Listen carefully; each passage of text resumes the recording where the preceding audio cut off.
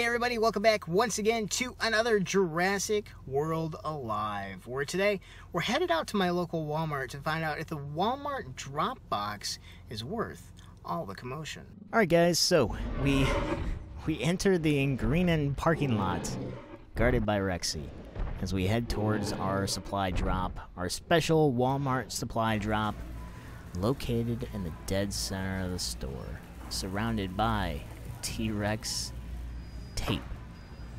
Yes. Well, not quite there, but still. Oh, look. Mighty Mugs. Awesome.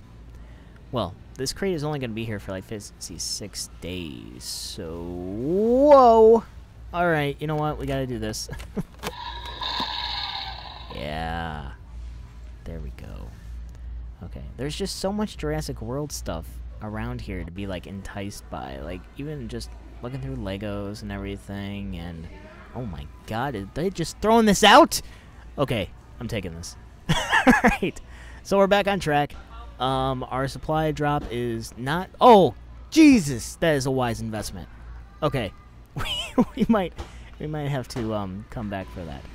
But yeah, our supply drop is very close. I think it's in the men's section. So let's just take a wee stroll through here and see if... Oh, look at that.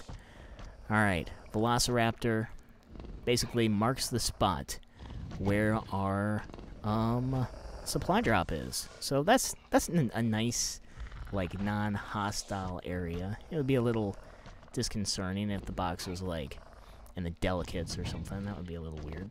So, if you don't know what delicates are, ask Mom and Dad, guys. But yeah.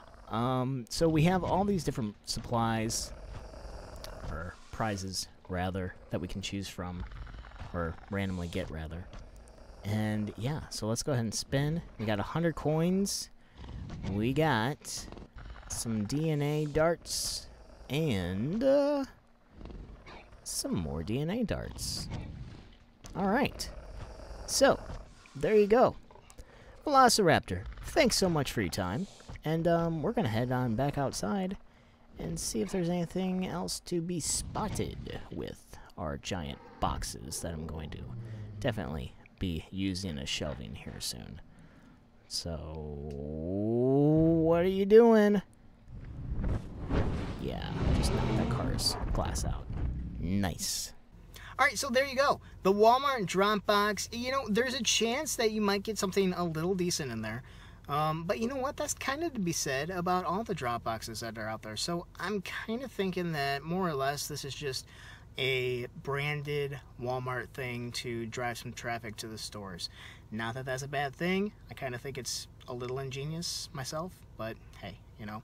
Real quick, I want to say a shout out to Matt, who helped me get this thing in my car today. That thing is amazing. Thank you so much, Matt. The Jurassic World shelving is definitely going up in the old Prod Studios probably this afternoon. So, thanks for watching, everybody, and we will see you guys next time here in another Jurassic World Alive.